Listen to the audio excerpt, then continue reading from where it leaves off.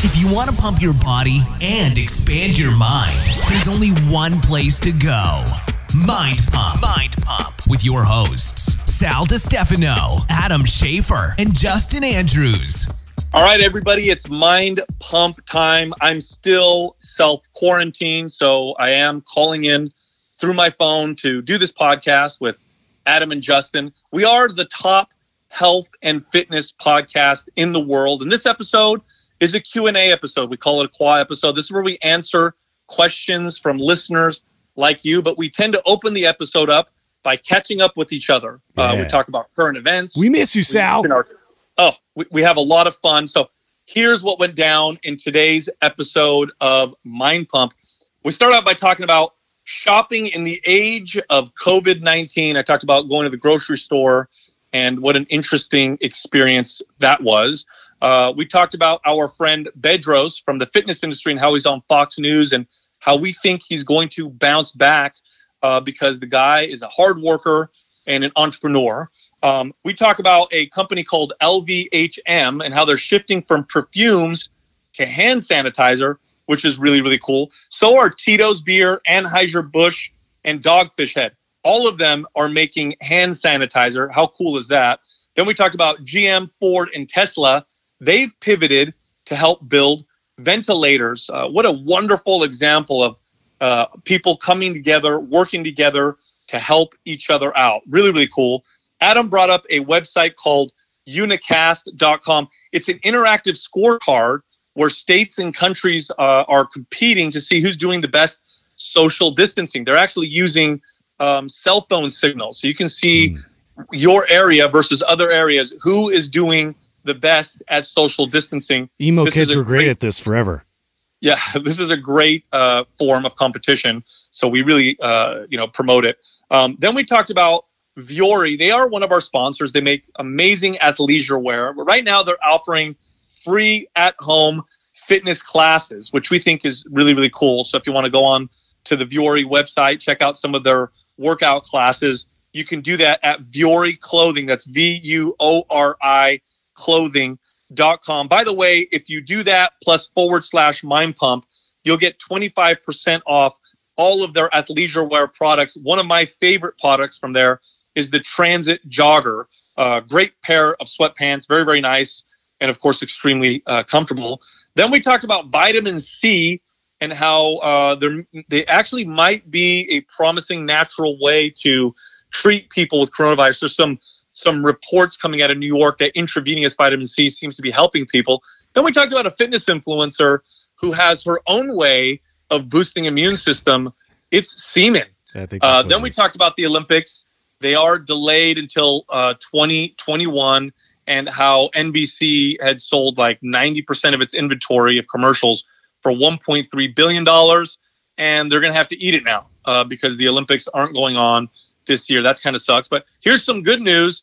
Crime rates dropping everywhere. In San Jose alone, violent crime is down 40% because, there's no one around to do a violent crime on, I guess. Pollution is also down. I looked at some pictures from Venice. The canals are clear. The water is clear, and they're seeing dolphins in them for the first time in I don't know how long. So that's kind of good news. Then I talked about blood type and the coronavirus. There's an initial study out of China. They need to do more studies on this, but the initial study shows that some blood types do better than others when contracting the COVID-19 virus. Adam and Justin talk about starting their day off with Kion coffee. Look, you're probably not going to your local Starbucks like you used to. You're obviously stuck at home. You can order Kion to your door. But better yet, Kion is literally the best coffee, the best tasting coffee we've ever had. It's the smoothest, best tasting coffee we've ever tried. And you can actually go on their website, use the Mind Pump discount, get 20% off, and they deliver it to your door. You don't have to drive anywhere. You can do your social distancing, stay at home, and get better coffee than what you were getting before. Here's how you get that discount. Go to getkion.com. That's GETKION.com/Mind Pump. You'll get 20% off your first purchase. Then we talked about homeschooling our kids and how it's probably driving a lot of parents crazy. I know my daughter's having a breakdown every single day with what's going on right now. And then I talked about how madness. Trump's approval rating actually went up. So the latest Gallup poll shows that Trump's approval rating is at all-time highs. And, you know, it's probably due to how people are perceiving the way he's handling this crisis. Then we got into answering the fitness questions. Okay, so that's about 44 minutes into the episode. The first question, this person says, look, you know, people are staying at home right now for an unknown amount of time. Should they change the nutrition to account for being more sedentary? So you may be wondering if you should adjust your nutrition because you're not moving as much. So we give some tips on how you can help prevent yourself from gaining lots of body fat and, you know, from keeping your health in check. The next question, this person is asking about pyramid sets. In other words, each successive set adding weight, or with each successive set lowering the weight. So give you an example of one way of doing that. You know, if I'm squatting, I'd start off with 135, then I'd go up to 175, then up to 225, and so on, versus starting with a heavy weight going down. So we talk about the benefits of either strategy. The next question, this person wants to know if there's any real benefits to doing workouts in hot temperatures or higher temperatures. So are there any benefits to training in uncomfortable temperatures, hot and cold? So we actually talk about both. And then the final question, this person has a family member who started exercising again, but they seem to be overdoing the cardio and not doing enough resistance training. And they want to know strategies on how they can communicate to this person that lifting weights is probably a more effective strategy. We talk about this all the time on the show, how lifting weights boost the metabolism and how having a faster metabolism just makes it easier to stay lean and fit in modern life. Also, this month we put Maps Anywhere 50% off. Now, we hadn't initially planned on doing that. And of course, you know, the COVID-19 thing happened. People are not able to go to their gyms. Gyms are closed, or they're avoiding the gyms to try and stay away from people, which is a smart thing to do right now. But they still want to work out. Well, we created a program called Maps Anywhere that requires almost no equipment. I mean, you literally, all you need are bands, a broomstick, and a pull-up bar. That's it. Those three things alone, you can train your whole body in a very, very effective way. So the program includes video demos, workout blueprints. It takes all the guesswork out for you. You just log in, follow the workout for the day. It's expertly programmed. It's not just a bunch of exercises thrown together to make you sweat. We've been training people for 20 years. We designed an at-home workout program that is truly effective. That's really going to build muscle, really going to get you stronger. That's really going to help you burn body fat. As effective as workouts that you've done in the gym. So because of what's going on right now, we put that program 50% off. There's 5 days left for this sale. It's going on till the end of the month. After that, we're going to reevaluate if we're going to continue the sale or not. So as of right now, you have 5 days to take advantage of the 50% off.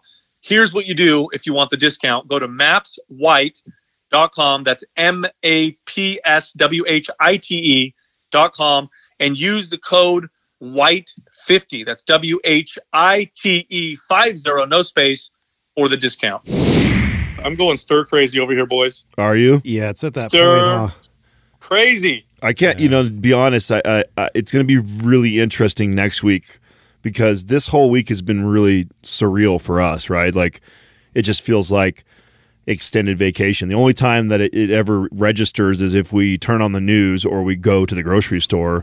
Other than that, it just feels like we're up here vacationing. So, but if I was cooped up in my condo right now, I'd probably be going nuts. Yeah.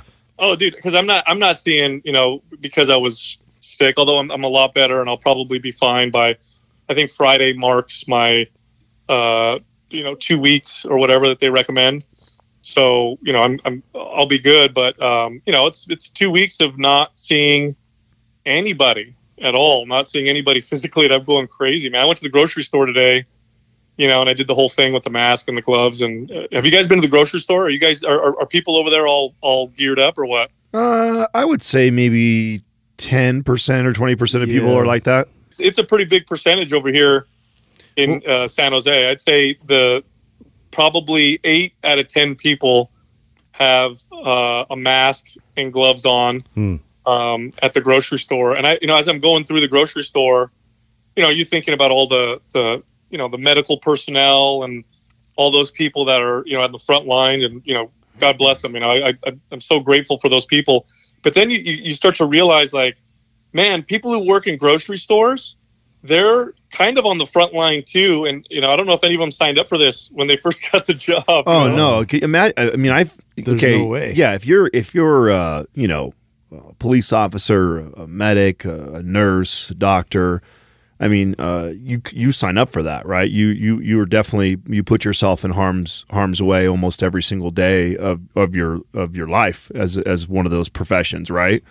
So for them, and obviously it's exaggerated now because of what's going on, but for them, that's kind of what they signed up for. If you're a grocery store clerk, this doesn't cross your mind that, hey, one day it's going to be real scary or dangerous to go to work. Yeah. So yeah, and not a lot of people are probably giving them the love, not to say that they're more or as valuable as our nurses and doctors that are on the front line, but Jesus, man, if you're somebody who's a single mother, you're working at a grocery store, or a young kid trying to get through school, and you need that job to pay your bills, and now you're out there and I would think the grocery stores are probably, grocery stores and hospitals are probably the two most vulnerable places right now, wouldn't you think? Well, definitely hospitals, because they're sick people are everybody in there sick, and you're in close contact with them, and you're just, because they're showing that the greatest odds of contracting the virus is if you're just around sick people in a room, for a prolonged period of time, like casual passing, catching it from surfaces at the store, still a risk, still way more than people staying at home.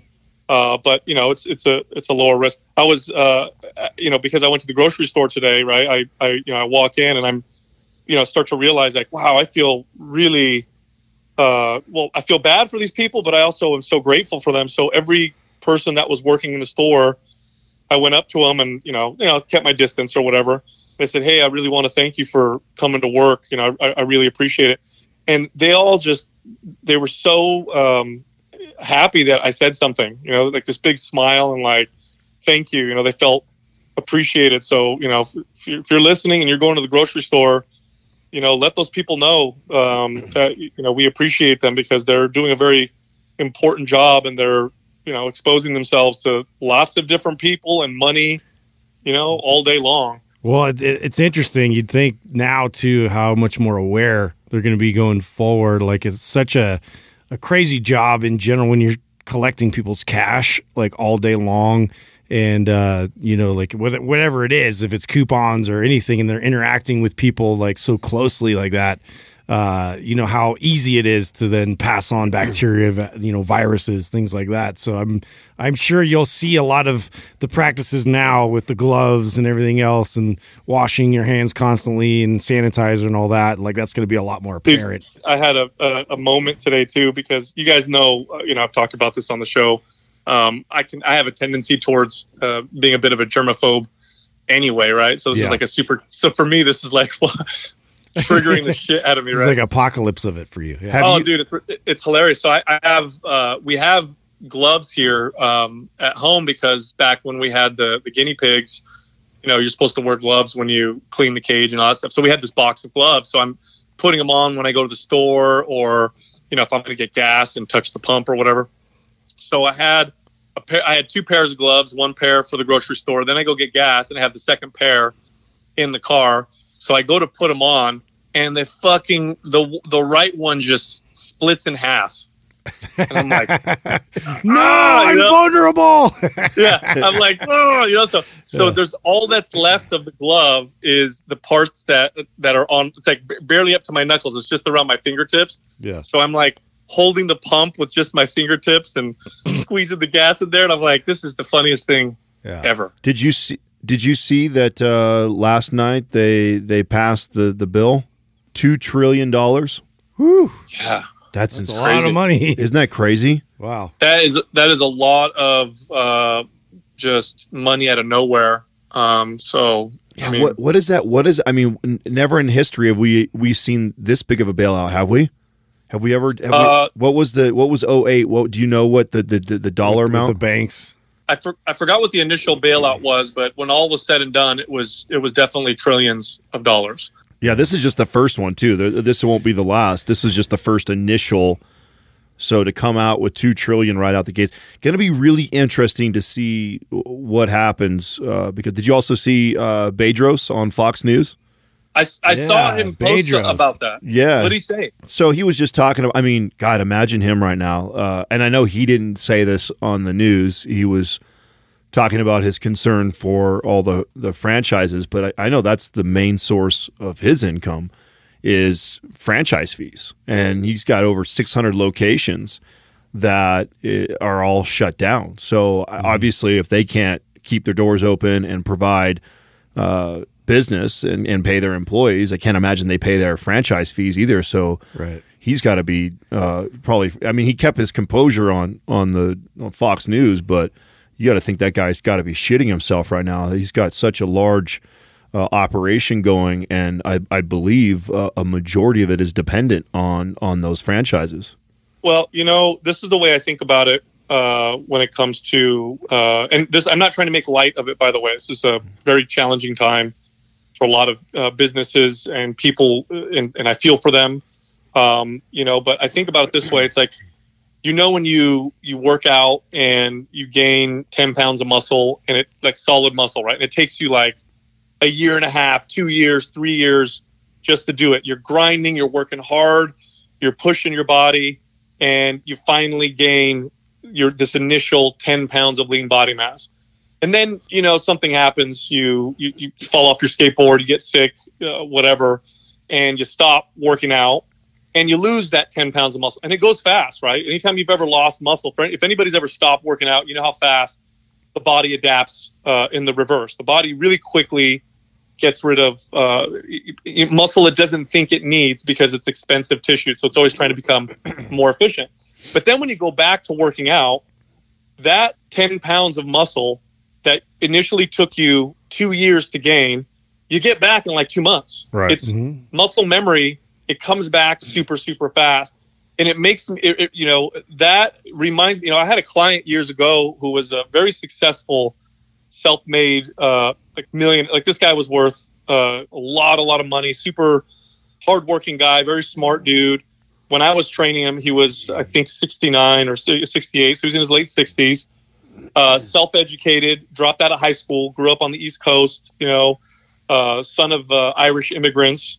And I asked him, once we started to build rapport, I asked him, what was the secret? Like, what could you tell me about success or whatever? And he says, the question you need to ask me is not that. He says, you need to ask me how many times I failed.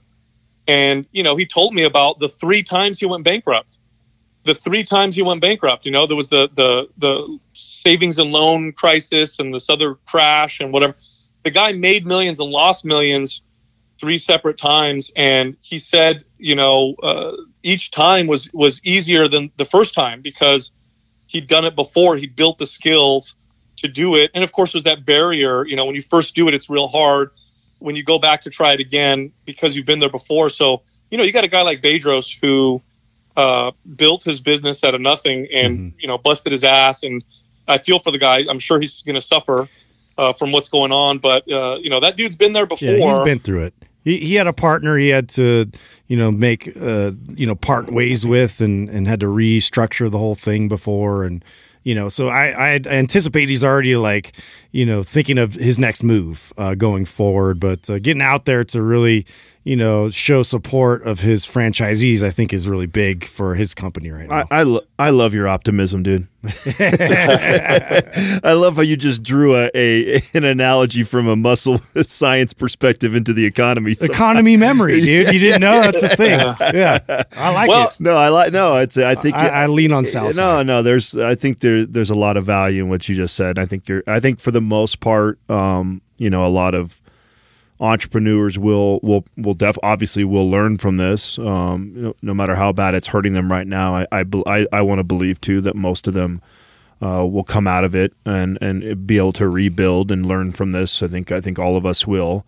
the people I'm really concerned about are the ones that are not entrepreneurs, right? It's the front desk kid, absolutely, who's strapped paying rent and paying for his car and makes $20 an hour, and he has no job or she has no job, and they don't have an entrepreneur spirit or bone in their body, and they rely on that business to pay their bills. So those are the people that I think are going to hurt the most in this. If you're an entrepreneur and you've been successful like a Bedros, you're right. You've already failed 20 times in your life already. So struggling is not new to you. So I don't think people like that. We were quick to be already thinking about what we would do or what we need to do, all of us, because we have that entrepreneur bone in all of our bodies. But the people that I'm most fearful for are the ones that don't, the ones that were, clock punching, working for somebody else and relying on a company to take care of them. That's who's probably going to suffer the most in this situation, I would think. Oh, it's no doubt, man. It's going to be tough. I was DMing with someone today, and they were saying how they've, pivoted to DoorDash and to, I don't remember the name of the service, but you could buy your groceries and you could, somebody will pick up your groceries for you and bring them to your door, which is actually in high demand right now. I tried to do that here in San Jose, and there was like the next available one was like weeks from now. So it just shows me that there's a high demand for, especially for the elderly and the immune compromised. They could really use people going out, getting them groceries, bringing their groceries to their door, ring the doorbell and leave type of deal. So there's ways you can pivot right now. And again, I'm not trying to make light of it, but you got to think that way. And look, I tell you what, man, if I had to put my money on any country in the world to rebound from any economic calamity, it's America. Oh no, for sure. Along those lines, I have to share some of the things that I was reading that I think is pretty cool, and I think inspiring. We're talking about pivots. Like, have you seen what a lot of these, like some of these big companies, like LVHM, which is like a huge, massive corporation? I think like your Victoria's Secret and Louis Vuitton, a lot of those brands are underneath that acronym. They're shifting over, and they, perfumes is like one of their number one moneymaker. They've switched over to hand sanitizer. So, oh, wow. So has Tito's Beer, Anheuser-Busch, Dogfish Head, all making hand sanitizers. Hanes Underwear is now producing 1.5 million masks per week. Wow. A swimwear startup called Somersault is using its customer service channels to provide emotional support for people going through COVID-19. So, wow. Yeah, there's a lot of companies that are seeing that GM, Ford, and Tesla are now producing ventilators for the hospitals. So you've got some of these companies. This is what's awesome about America is that, and those that are pro free market is, there's obviously a huge demand for this. You have companies like GM, Ford, and Tesla, which obviously specialize in making cars, but have the resources, the tools, the capital to pivot quickly and all of a sudden start producing ventilators. And so, they're doing that now, and all those other companies I was talking about doing hand sanitizers. So, it's kind of cool to see all these companies coming together and finding ways to provide these services. I love the innovation that's happening too, like around this and the hustle that a lot of entrepreneurs are making. Like I saw too, I was reading about like MIT partnering up with Arduino, I think this like computer chip company to create like a 3D printed ventilator that, hospitals and even like in home, like you could just make them yourself and like get them out in the public as quick as possible. So it's just it's very like that. Those are the things I try to like, seek out and look to see like who's really like doing things outside the box and really trying to make a difference right now. Have you seen the unicast.com right now too? No, what is that? Okay, so Unicast, it's UNACAST.com. It's really cool. You can go on that website right now, and they are using our cell phone signals to give your state and country ranking on a scale of A to F, A being very good, F being poor, on how well you're doing in social distancing. Oh, wow. That's brilliant. Isn't that cool? Brilliant. And it's real time, so it's constantly being updated. So you can go on there right now and look at your state, and you can see if you're doing a good job or not at social distancing, and it's all color coordinated, so you could see the whole map, and they have it for countries, everything. So that's really cool, right? Isn't that fascinating?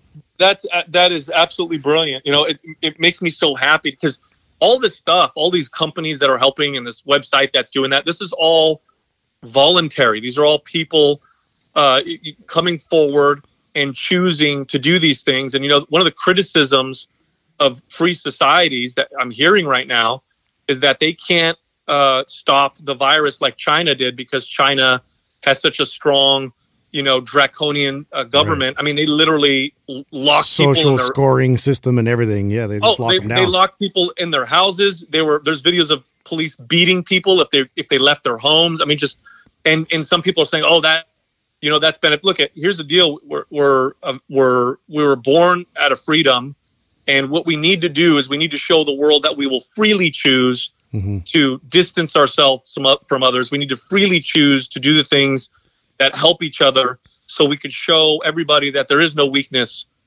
in freedom. That freedom is best for everything, including when we're faced with these types of pandemics and challenges. So speaking of that too, we have love seeing a lot of the brands and stuff that we partner with.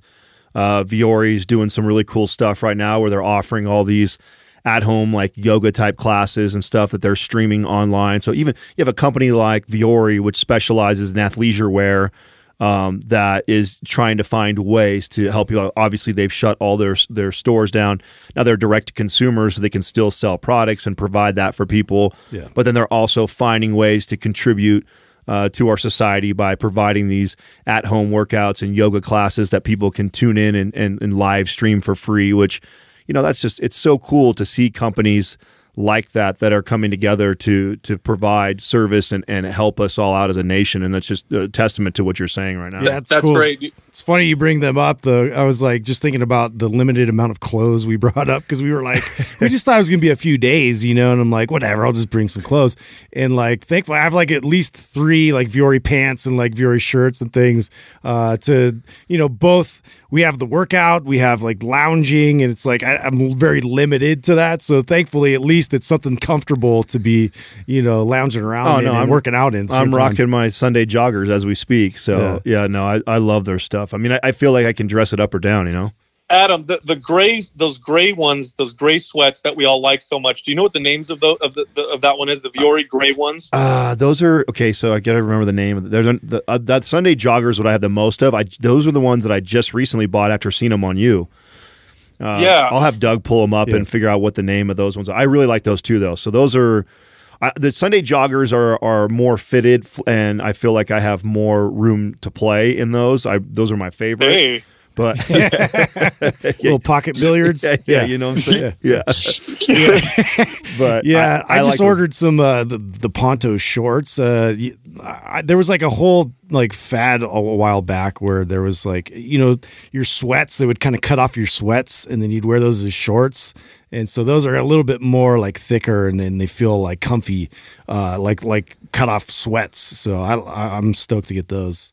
Yeah. You guys have fun playing in your sweats over there, huh? Man, I'll tell you what. Some things don't change over here. Man, you guys have been locked up together for too long. Yeah. No. Justin's looking cute. We're switching clothes with each other. We gotta get creative, dude.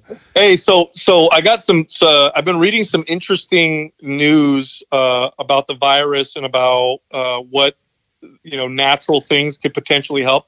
Have you guys heard about? Yeah, I got one for you. Yeah. Well, have you guys heard about vitamin C? Oh no, I thought you were going to go the semen route. Oh no. Oh no.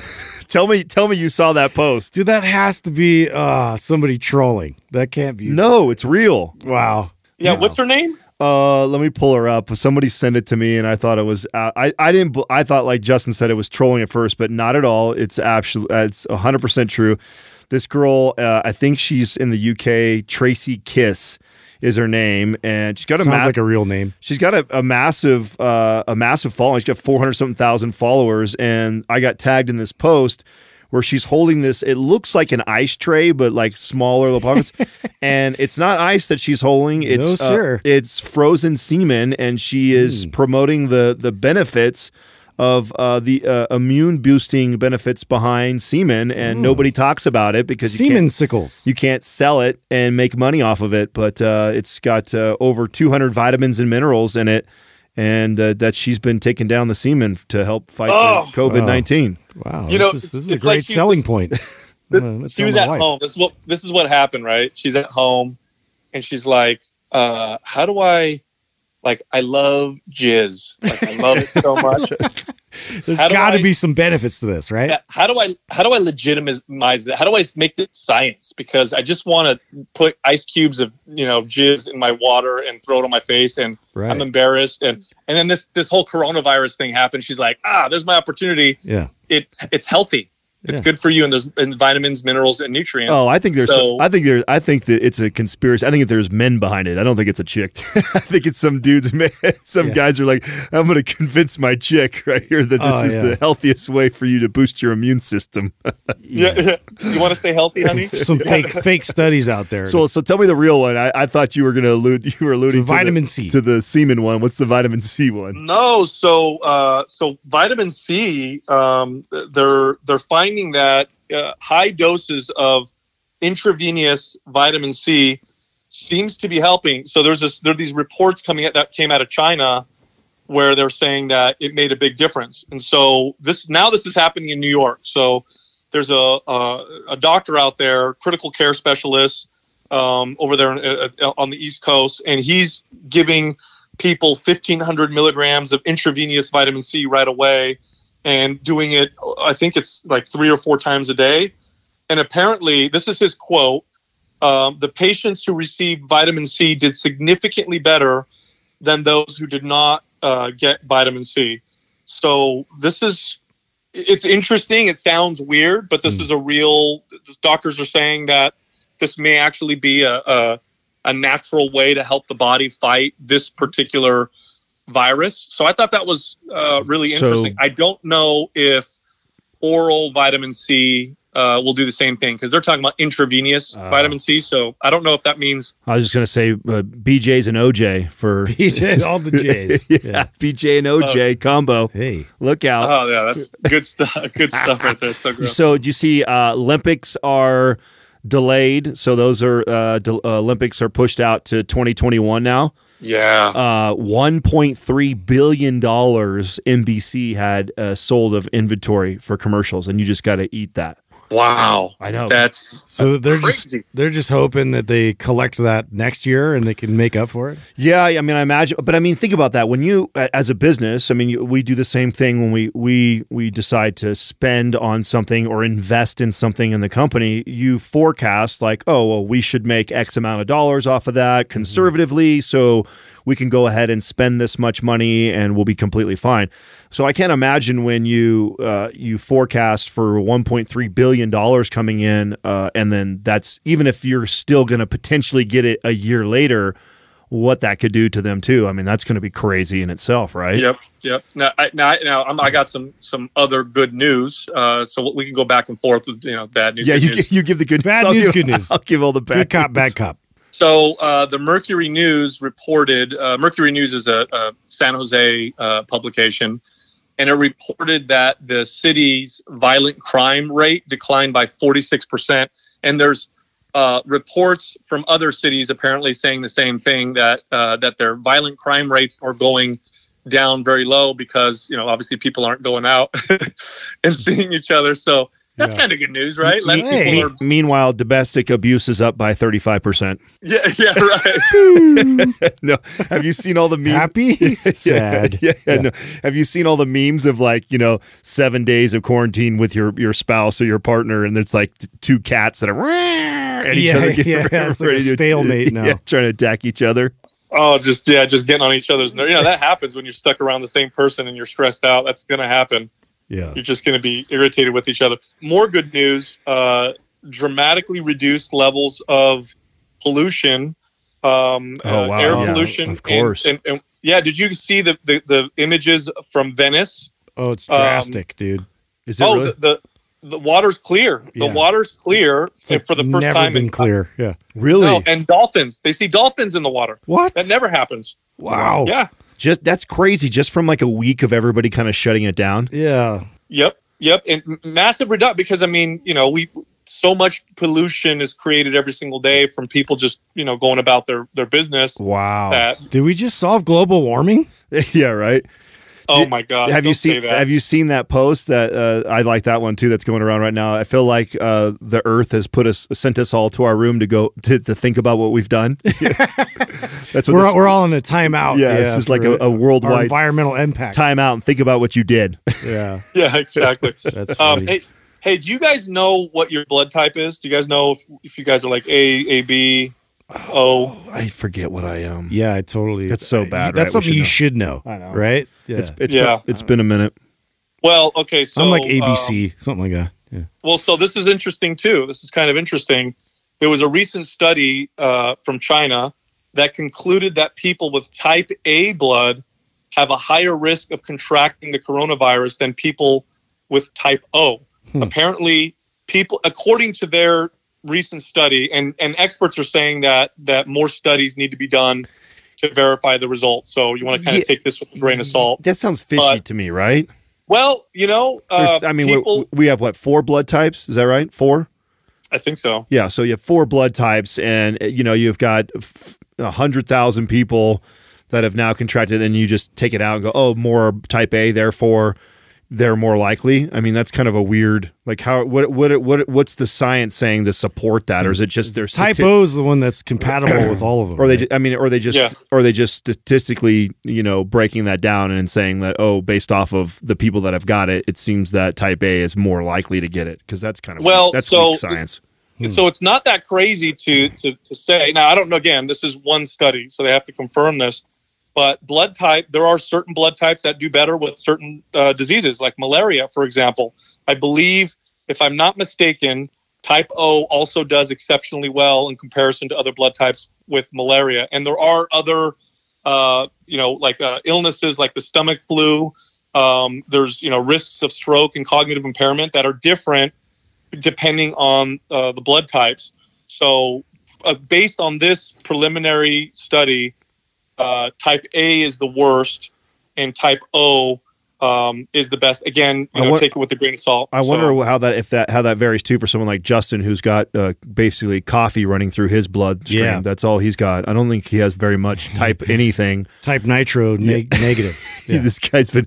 I'm glad I brought like 40 bags of coffee up here, because I didn't realize how much this guy sucks down when we don't see him. Hey man, my favorite part of the morning is waking up, and then I'm going out and grabbing my cup, and I'm going to sit and watch. Actually, we have a lot of snowfall right now, Sal. You'd be totally jealous. Like just watching out the window, drinking my first cup of coffee, and I've been putting some creamer in whatever brews. We've brought a bunch of different brews, but then we kind of converted over to Kion. I really enjoy the Kion. Yeah, I was going to ask you, I've been drinking it for a long time now. I mean, before we got sponsored by Kion, I had been bugging Ben for a long time, because it's by far my favorite, and I've been drinking it for a long time. And I know that the margins weren't great on them, so the money that they can spend on advertising is very minimal. And so, it took us a long time before we could finally get them to work out some sort of a deal, because I was like, dude, we have so many people that I know that drink coffee. They ask us for recommendations all the time. And so finally we nailed that down with him, and I'm so excited because... And you know how meticulous Ben is about sourcing and all that kind of stuff, and like how the purity of this product, like it's you can definitely taste the difference in it for sure. It's a nice clean buzz. It's the first organic coffee that I really, really like. Yeah. And I remember when we had a different sponsorship when we first started the podcast, and when, it was cool because it had, nootropics that were infused into it, which that was cool as far as how you felt from it.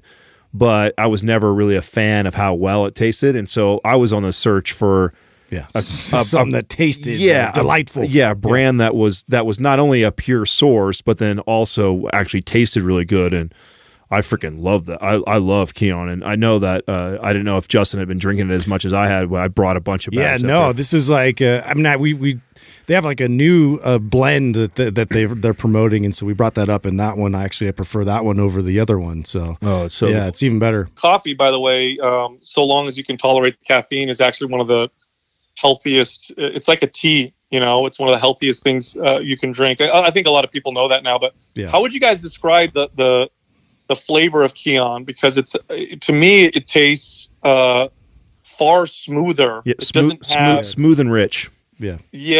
It's got a really nice aroma too. So like when you brew, a lot of times you'll be able to smell like how good it's going to taste as you walk in the room. It like emanates the whole room as with this aroma. That's really, like the first test for me. Is like, does it smell amazing when you squeeze the bag, and then when you brew it? And yeah, so our house has been smelling like Kion like crazy, dude. That's how I operate, dude. We're stuck in this like house the whole time. Like I need some motivation, and so it's been helping out for sure. But you're right, though. I'm with you, Justin. Like it's honestly like first thing, Max is up by about 6:30 in the morning, so I'm up early. Katrina normally passes him over to me right away, and he's waking up, jumping on my stomach and stuff like that, slapping me in the face. And then she goes out and brews the first pot of coffee, and so sitting there with him, holding him, watching the snow fall, and drinking on the coffee. Dude. Yeah, and I need it too because my kids are doing the at-home studying, and so they have all this like classwork that they need to accomplish, and so like Ethan's asking me all these like geometry and math questions. I'm like, oh my god, I'm not ready for this. Like I need some more coffee, dude. Yeah, it's brutal. How are the kids doing with their schoolwork? Because like my daughter has a meltdown every day. Yeah, I mean, it really is one of those things that like now Courtney has to become the sole teacher for them and try and keep them on task. And it's like there's so many distractions, and it's such a new thing where it just feels like they're at home or they're on vacation, and so they're just like completely not motivated to do it. But they're starting to come around. I think now that we've created sort of a routine with it, that was really big. And also jumping on these virtual classes with some of their other friends has helped a lot too. So, dude, talk about having empathy and compassion for jobs and people. I feel for the stay-at-home parent right now that is also trying to work virtually and then also take their kids through schooling. Like, that's, I mean, lucky for Justin, Courtney is, a stay-at-home mom this last year. And so, she can dedicate her time to doing that. And it's already a pain in the ass and stressful for her. I'm very fortunate. Imagine the single mother or even the parents that are both, working from home right now while all this stress is going on. And then on top of that, you're responsible for taking your kid through school. It gives you a whole new compassion for teachers, right? And just forget how important they are. As you're saying that, right? So, I haven't been around my kids for a couple of weeks because I'm trying to self-quarantine. So both of my kids are with their mom. She's by herself. She's working from home, and she's literally as we're doing this podcast, she's sending me texts. And she's saying, it's been long enough. Come pick her up right now. I can't take it. She's got like a ticking clock going. Yeah, see, so she's working from home then. See, I mean, God, bro. Yeah, just so, I mean, obviously I don't need to tell you you're a very self-aware person, but have some patience with the ex, because if she's working from home and she's having to help those kids through school right now, just watching Justin's kids and Courtney, I'm like, oh wow. Yeah. Being someone who's got just a young kid who's not in school yet, my mind didn't even go that place. That when this all happened and all the kids are now at home, that now but yet still trying to go through their schoolwork. How much change that has to be for a parent who's used to sending them off to school while they can buckle down and work. It's got to be a nightmare for a lot of people. Oh, totally. And to change gears, you know how we've been kind of speculating whether or not this what's going on is going to help or hurt, because this is an election year. So, help or hurt Trump or, the Democrats. What is the public going to think of how it's being handled and all that stuff? Mm-hmm. Well, they just did a Gallup poll, and Trump has received his highest rating yet. He went up 5 points. Oh, wow. Really? Wow. Yeah. And I was, like I said before, when there's, something crazy that's happening, people tend to want to rally behind their leader. It's just human psychology. I remember this happening with Bush, where everybody hated him, and then September 11th happened and everybody loved him. Mm-hmm. Trump's approval ratings are doing better than ever. I think because of what's happening and the way people are perceiving the way he's handling it. So it's gonna be an interesting election. To kind of see how this affects it all. Based off of that, do you feel pretty confident that they're going to reelect him? Because I don't know, maybe that's because I have my best friend is liberal, and so I'm getting all of his stuff every day, right? Like if I'm not watching the news, he's constantly feeding me all the political stuff that's like bashing Trump and the job he's done during this whole time, and it seems from his perspective that he doesn't have a chance in hell of being reelected. What's your thoughts on that? Yeah, no, the odds are so low that we would unseat a sitting president, because he's up for reelection. So it's like boxing; you got to knock the champ out. Right. The odds are so low that would happen during a scary time like right now. I don't see it happening. I don't care who you like, who you don't like. Right. Beating him is gonna be hard. Yeah, I just look at that as human psychology, like you said. Like it's more scary to completely change everything. Instead, like right now, like people like the homeostasis. They want to feel safe, secure. Like that's the utmost importance right now. And so having everything sort of normalized, I think, will be subconsciously in their mind and their decision process. So I think that he has probably a greater chance of getting reelected. I feel like it's still so early to tell because, right as of right now, if we can slow down the curve and we can keep the total death toll down in the United States and the total contracted, right, I think he'll and then rebound from the economy. I think he has an incredible chance, and there's no doubt that we won't unseat him. But if those numbers continue to rise, and like what some doom and gloom people believe, that we're still on pace to be like Italy, and we don't know what the economical ramifications are going to be in the next 2 to 3 months. I mean, if it goes that direction, I don't know, man. It'd be if it gets worse, if the stock market continues to go down, if the real estate starts to go down, if we are in a worse situation than when he got into presidency. I don't know, man. Do you still feel that way, even if it goes that direction? Or? Well, again, it's like I said, it's human psychology. When everything's scary, everything's uncertain, you want familiarity. You don't want something new, and that would be electing someone other than him would be something new. And I just see people not wanting to do that, especially if it gets crazy and it gets scary. And stuff's happening, and he's up and he's talking, and he's like talking about what he's trying to do and how we can stick together.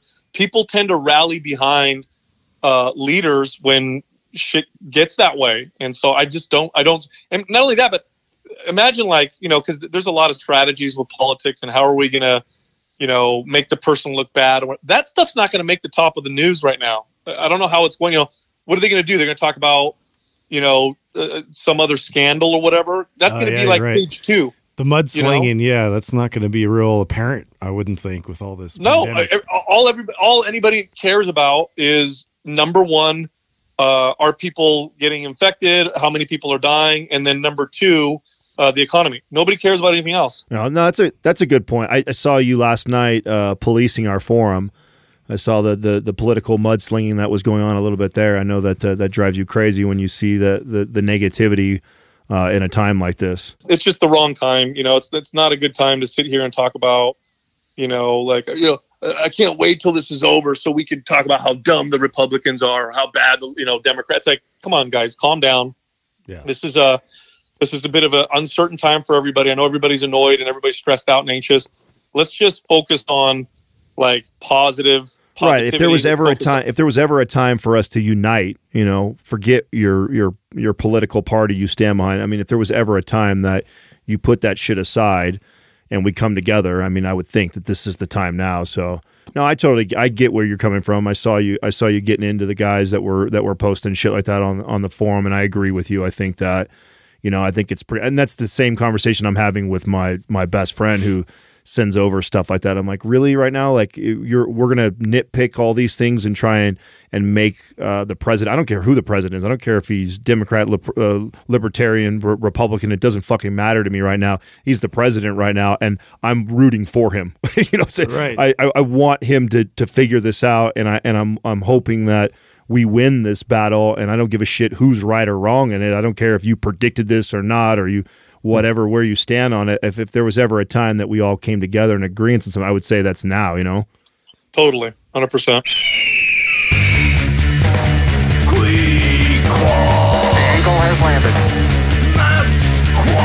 Today's Quah is brought to you by Maps Anabolic.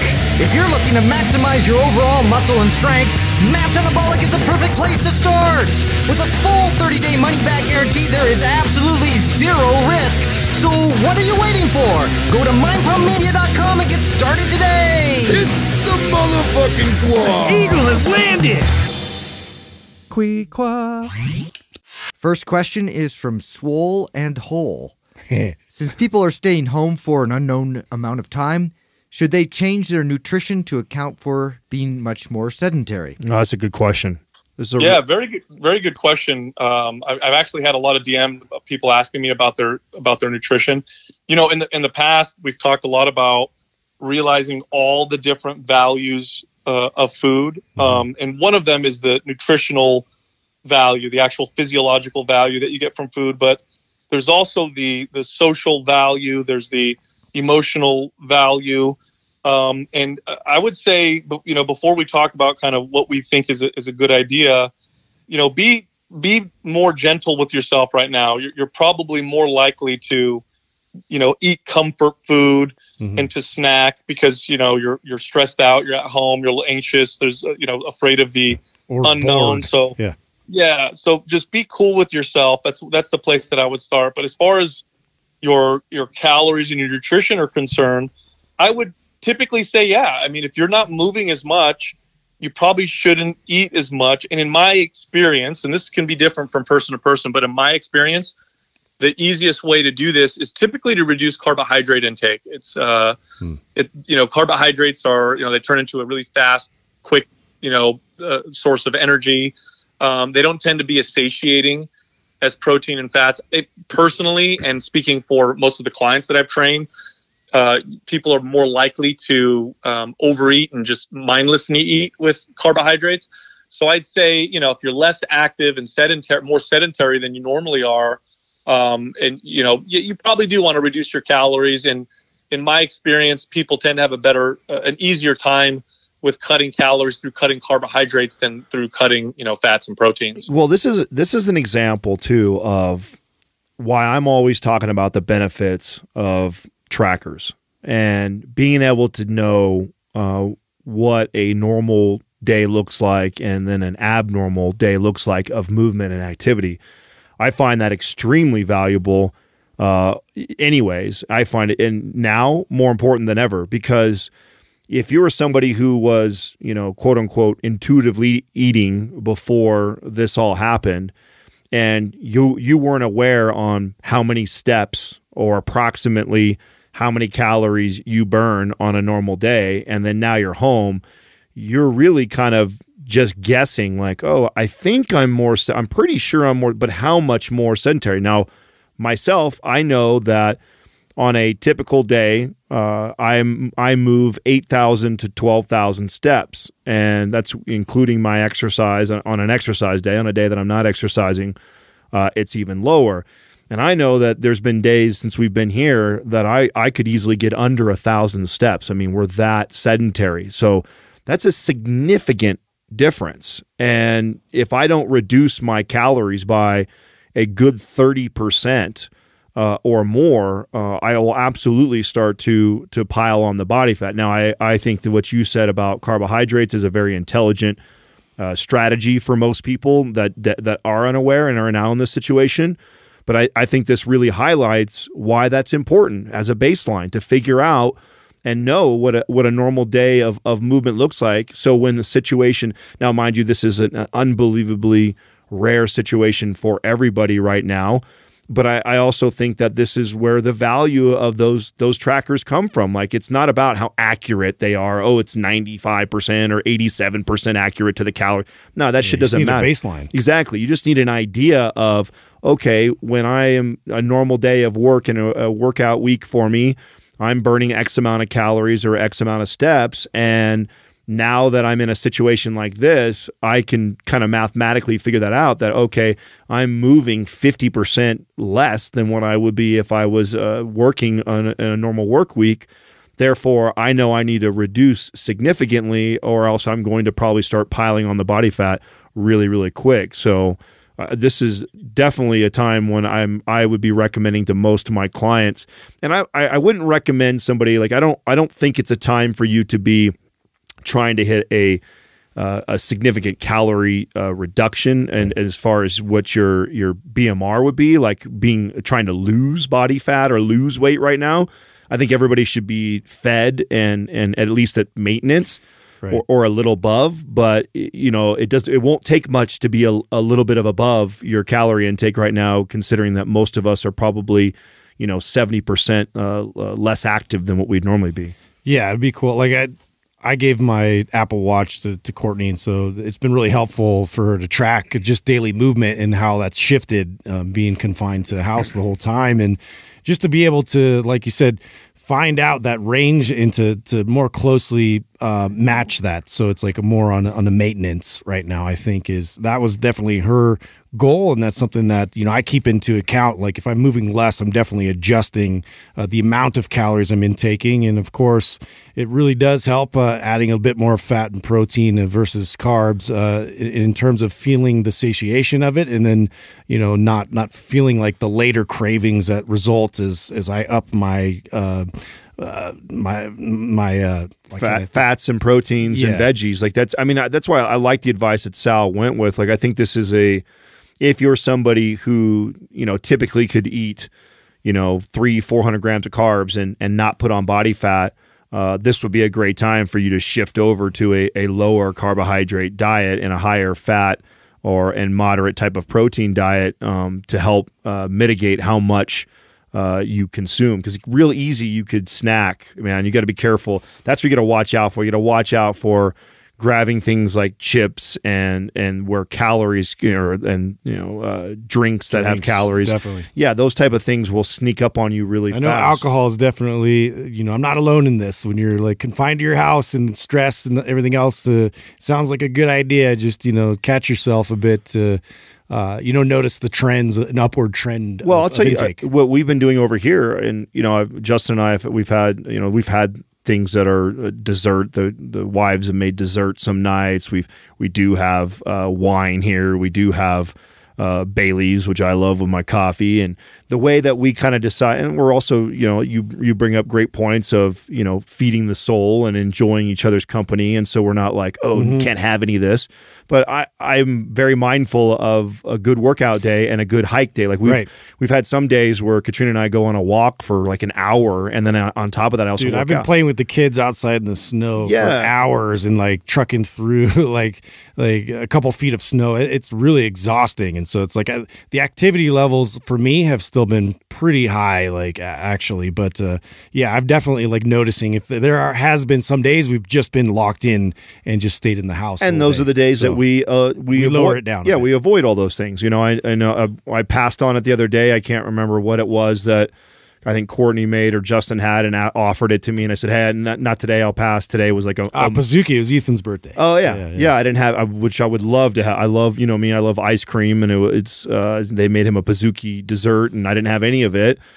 Just because that day was probably one of the lowest activity days that I had. So I think it's really just about being mindful right now, right? And knowing how much less you're moving in comparison. And on those days, you probably need to be tighter or skip a meal or reduce carbohydrate intake, like you said. And then if you do good and you have a great workout or two in a day, and then you go for a nice long hike, I mean, that's the day to probably sit down and enjoy a glass of wine with your spouse or someone else. So I think the answer to the question is, for the most part, I think most people should probably reduce because of the activity level, but just be mindful. Be mindful of what you're doing. Totally. And this is a strategy that I recommend, all the time, regardless of, whether you're stuck at home or not, is, be wary of the heavily processed foods. They do encourage you to eat more. You mentioned potato chips. A bag of Lay's potato chips has something like 7 potatoes in there. And I could crush a bag of Lay's potato chips easy. I could do that in 30 minutes. But, I don't think I could eat more than 3 baked potatoes in one sitting, because the heavily processed version, it overcomes my satiety. It tricks my brain, and I eat more of it. So if you avoid the heavily processed stuff, you're far less likely, just naturally, behaviorally speaking, you're just far less likely to overeat when you're eating the whole natural foods. Next question is from Trey Hayer.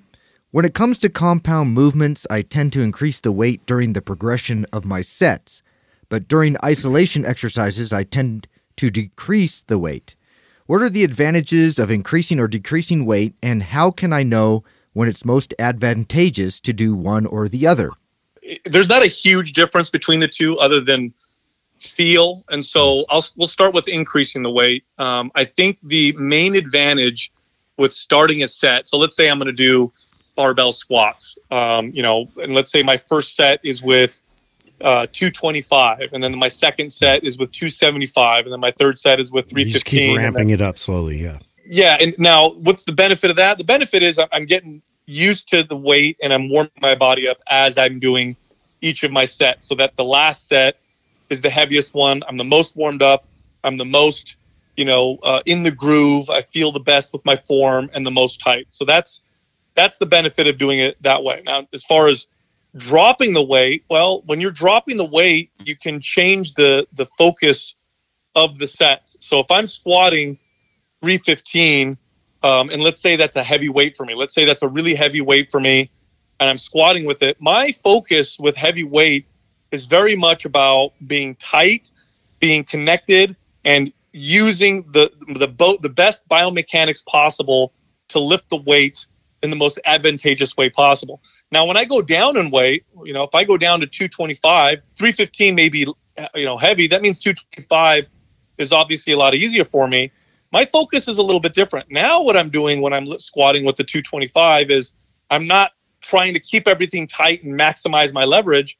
I'm focusing on the muscles that I want to feel. I'm trying to feel the exercise more. I'm trying to have more of a mind to muscle connection, more of a bodybuilding feel with the lift than, say, a powerlifting feel with the lift. When you're going with lighter weight, the goal should be to make it feel heavier. Mm-hmm. When you're going with really heavy weight, the goal is to make it feel lighter. I know that sounds kind of weird and contradictory, but it's actually the strategy. When powerlifters are training in a high weight, low rep range, when they're training 90% of their max, they're trying to make the weight feel as light as possible through their technique, through their biomechanics, the positioning, how tight they are, all that stuff. Yeah. When a bodybuilder is lifting a lightweight to work their biceps or their shoulders or their back, what they're trying to do is they're trying to make the lightweight feel as heavy as possible. So it's all about the feel. Lightweight, make it feel heavy. Mm-hmm. Heavyweight, try to make it feel light. But as far as ramping weight up and ramping weight down, are there any inherent advantages to one over the other?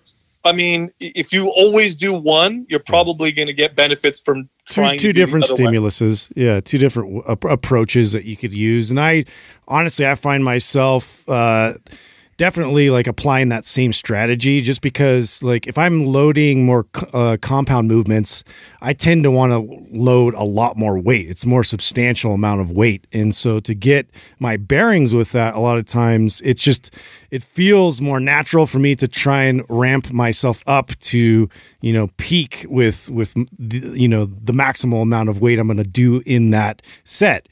And so like I do find myself applying that strategy a lot more with compound exercises versus to the isolation exercises.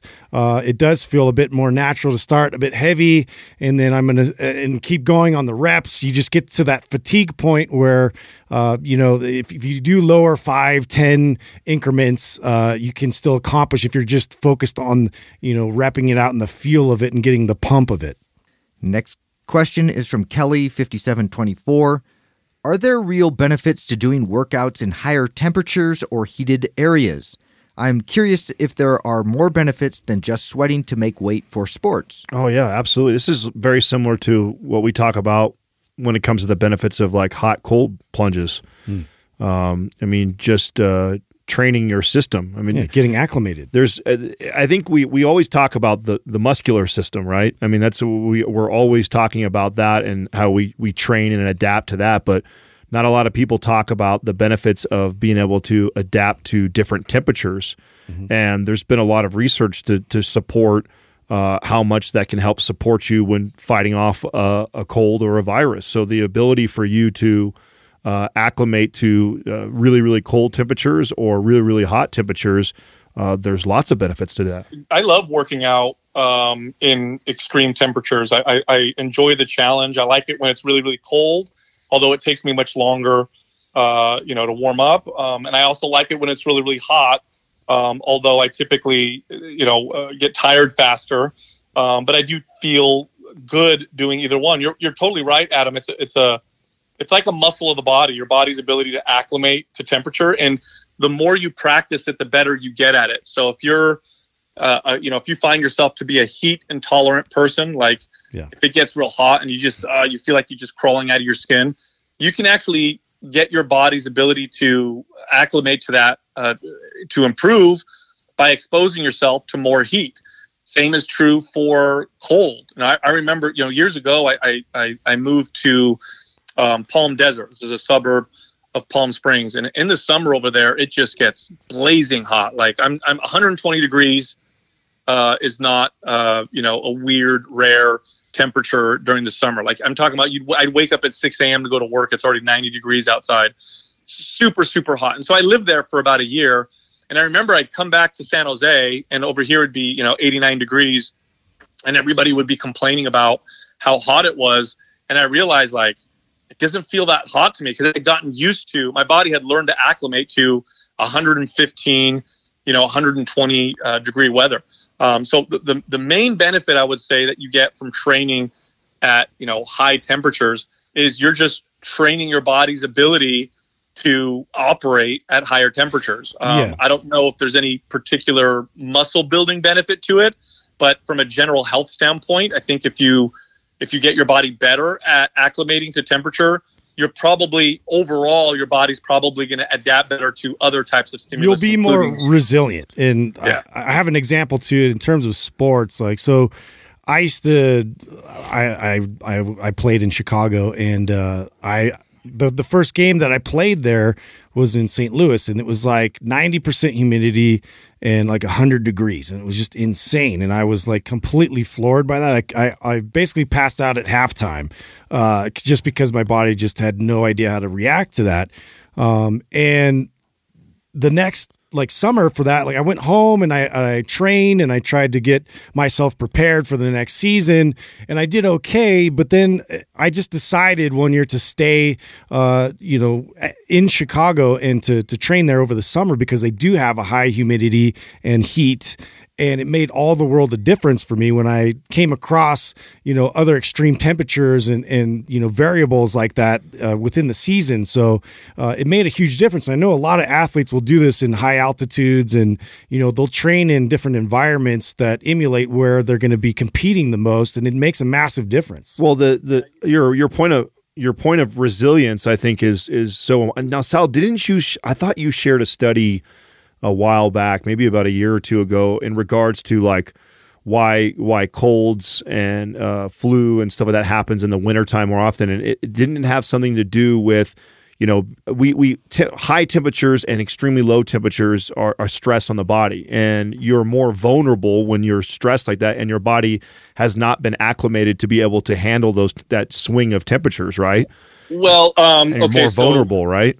Well, so there's studies that show that actually pretty decent studies that show that people who regularly use a sauna or regularly, do like cold therapy where they'll do like a cold dip or cold showers, they just get sick less often, significantly less often. So there's that right there. But as far as, why we get sick more often in the winter, that might, and there's a lot of, speculation as to why that might happen. One of them is that, certain viruses don't like the sun. They don't like UV rays. So they degrade and get destroyed faster. The other one is that, if low vitamin D levels, we get less sunlight in the winter, right.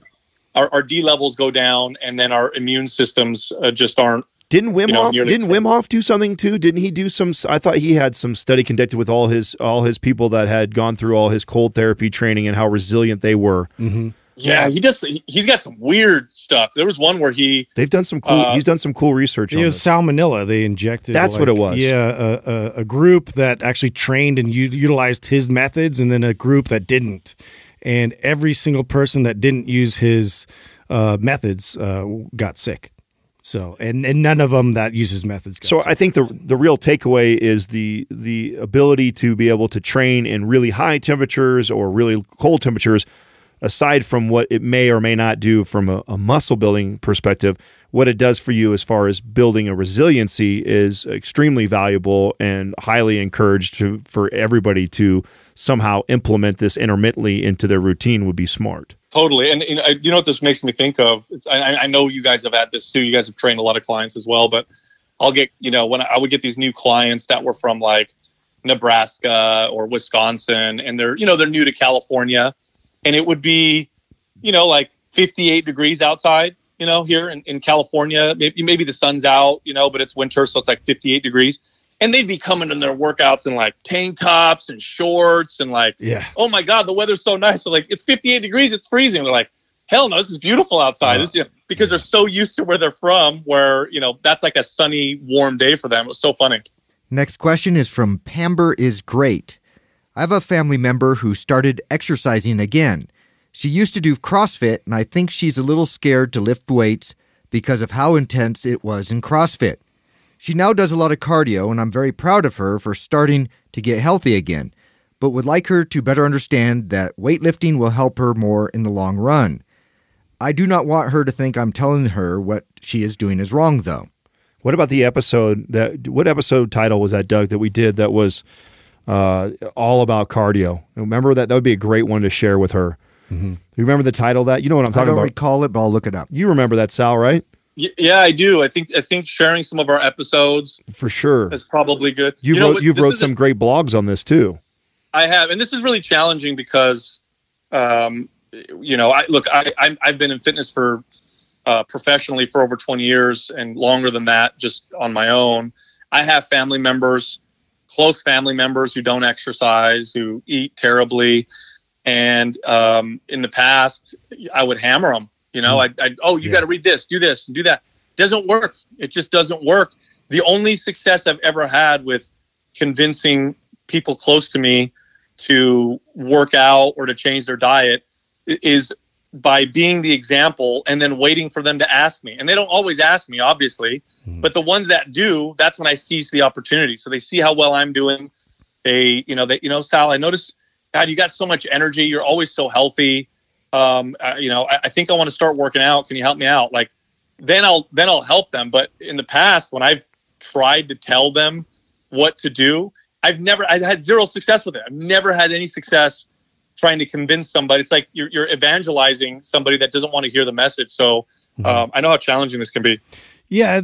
And it's tough because, the perception like that, like if you go through a workout that's like super intense, and it seems to be that, that's what your experience was. There's a lot of clients that come in with a preconceived experience of what their workouts used to be. And it takes a long time to basically retrain their mind around that. And I think that it's going to take some time to then reintroduce the proper way to lift weights and apply the appropriate amount, the appropriate dose for intensity, and to kind of show like the benefits of lifting weights I think that it just needs to be, there needs to be an exposure to that. So being around people that are doing it correctly, like having videos accessible. But I mean, honestly, it does have to come from her and her own interest in relearning the process, and maybe just subtly plant seeds of like, hey, there is another way to do this that's actually going to benefit your body tremendously.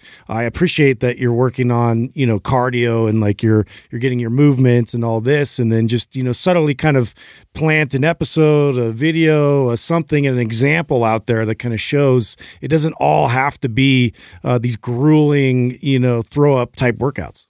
Yeah, I'd say, the one of the better strategies that I've used to talk about the benefits of resistance training versus cardio is the metabolism one. It's just the most effective. It's true. It's a real argument. It's not a lie, but it tends to be one of the more effective ones. And I'll say, to someone, look, if you lift weights and you focus on getting stronger, you're going to get your metabolism to burn more calories on its own. So that means, you'll be burning 200 or 300 more calories a day just by being alive.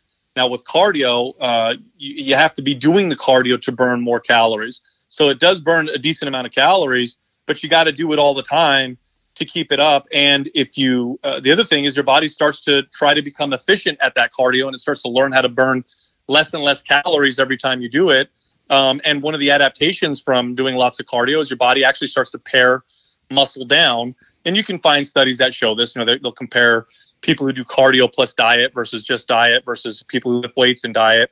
And they find that people that cardio and diet actually lose a significant amount of muscle along with the body fat that they lose. And that just means that you have a slower metabolism now later. So to keep the weight off becomes more difficult. It's easier and more beneficial considering, we tend to be sedentary. We have busy schedules and there's a lot of good, tasty food all around us to have a faster metabolism. So do you want to have a faster metabolism, or do you want to burn all your calories manually and always have to do hard work to get them burned? So that argument right there is one of the better ones. But again, your friend has to show some interest. If you just hammer them over it, you're probably going to turn them off. And with that, go to mindpumpfree.com and download all of our guides, resources, and books. They're all totally free. You can also find Adam, Justin, and myself on Instagram. So you can find Justin at mindpumpjustin. You can find me at mindpumpsal, and Adam at mindpumpadam. Thank you for listening to Mind Pump. If your goal is to build and shape your body, dramatically improve your health and energy, and maximize your overall performance, check out our discounted RGB Super Bundle at mindpumpmedia.com. The RGB Super Bundle includes MAPS Anabolic, MAPS Performance, and MAPS Aesthetic. 9 months of phased expert exercise programming designed by Sal, Adam, and Justin to systematically transform the way your body looks, feels, and performs. With detailed workout blueprints and over 200 videos, the RGB Super Bundle is like having Sal, Adam, and Justin as your own personal trainers, but at a fraction of the price. The RGB Super Bundle has a full 30-day money-back guarantee, and you can get it now plus other valuable free resources at mindpumpmedia.com. If you enjoy this show, please share the love by leaving us a 5-star rating and review on iTunes and by introducing Mind Pump to your friends and family. We thank you for your support, and until next time, this is Mind Pump.